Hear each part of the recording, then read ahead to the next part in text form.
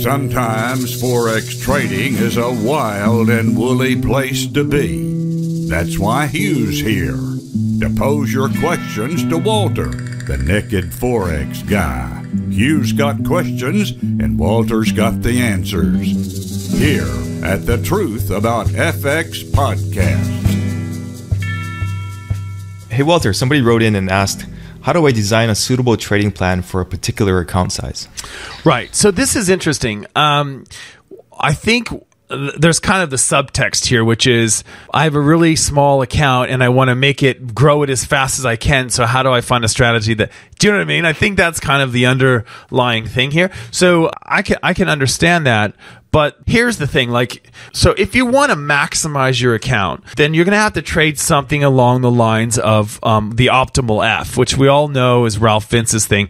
Basically, here's the works, and people don't think of this, but the higher the win rate of your strategy, so the optimal F is the percentage of your account that you should risk on every trade if you want to grow your account to as much as possible, right? That's what optimal F is. The problem is it leads to horrendous drawdowns. And what people don't know is actually the higher your win rate, the more it's going to say, the higher the number of the optimal F. So if you have an 80% win rate system, optimal F might be like risking 35% of your account on any given trade. Whereas if you had like a 20% win rate, the optimal F might be risking 9% on any given trade. I don't know. I'm just pulling numbers out of my rear, but that's basically what happens with optimal F. So what does that mean? If you have a high win rate system and you're risking a lot per trade, that means your drawdown is going to be a lot. So the paradoxical thing about optimal F is that the higher you risk per trade because you have a higher win rate. So the higher win rate you have, the more deeper your drawdowns are. Isn't that crazy? That's because they know that you're going to eventually get out of it more quickly.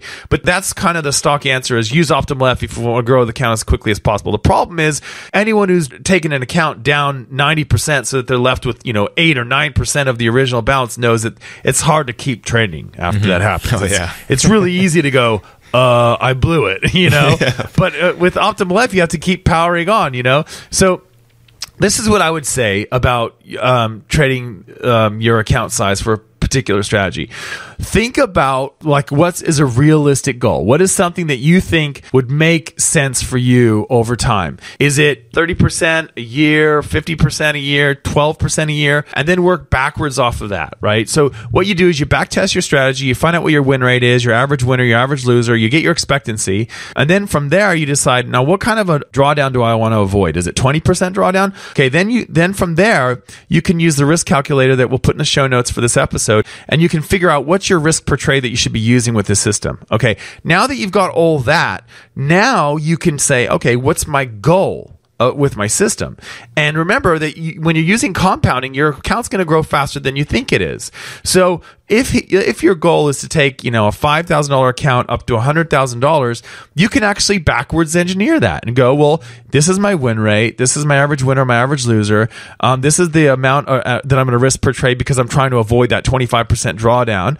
So after X number of years, I'm able to get to 100,000. That's the way to do it, is to backwards engineer it so you have a goal in mind. If that's what you're trying to do here, is get to a certain level, that's what I would do. So remember, the critical piece here that people forget is you got to keep in mind that drawdown percentage that's going to cause you to fail. And what I mean by fail is you're going to stop trading, you're going to stop doing your system, you're going to change the system or move to a different one or change the way that you're doing things because you're freaking out because you've lost too much money. So you've got to get that piece too. Once you know the goal, the amount that you want to reach, and you know your numbers for your trading system, and you know the drawdown that you're trying to avoid, then you can piece it all together and you can figure out, okay, this is how I'm going to reach my goal and this is how long it's going to take. Awesome. Yeah, we're going to put that in the show notes, but if you guys want to check that out, go to truthaboutfx.com. And thanks for that, Walter. That's awesome. Thanks, Hugh.